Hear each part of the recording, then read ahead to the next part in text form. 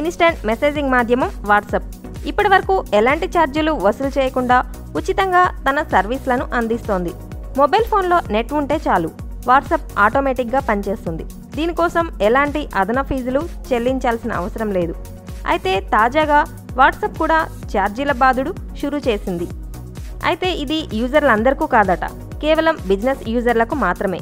Marketing, customer service, మెసేజ్లు పంపే వారి నుంచి ఇక ఛార్జీలు వసూలు చేయాలని ఫేస్బుక్ చెందిన వాట్సాప్ నిర్ణయించిందని తెలుస్తోంది. యూసేజ్ తగ్గిపోవడం, రెవెన్యూ వృద్ధి లేకపోవడం ఈ ఛార్జీలను విధిస్తున్నట్లు వాట్సాప్ ప్రకటించింది. పంపించిన మెసేజ్ డెలివరీ అయినట్లు తెలిసిన తర్వాత వెంటనే ఒక్కో మెసేజ్కు 0.5 సెంట్ల నుంచి 9 సెంట్ వరకు ఛార్జీలు వసూలు చేస్తామని వాట్సాప్ తెలిపింది.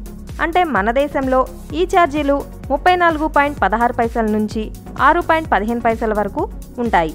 అయితే వాట్సాప్ ప్రస్తుతం విధించబోతున్న ఈ ఛార్జీలు SMS రేట్ల కంటే ఎక్కువగా ఉన్నాయి. దీంతో వాట్సాప్ బిజినెస్ యూజర్లలో ఆందోళన నెలకొంది. వాట్సాప్కు మొత్తం 1.5 బిలియన్ల యూజర్లున్నారు. బిజినెస్లు చేసేవారు నోటిఫికేషన్లను పంపడానికి వాట్సాప్ బిజినెస్ AVIను వాడుతున్నారు.